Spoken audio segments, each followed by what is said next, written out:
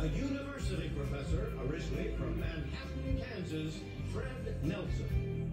A theater manager from Berkeley, California, Morgan Steele. And our returning champion, a grant writer from Las Vegas, Nevada, Leslie Minot, whose one-day cash winnings total $2,700. And now, here is the host of Jeopardy,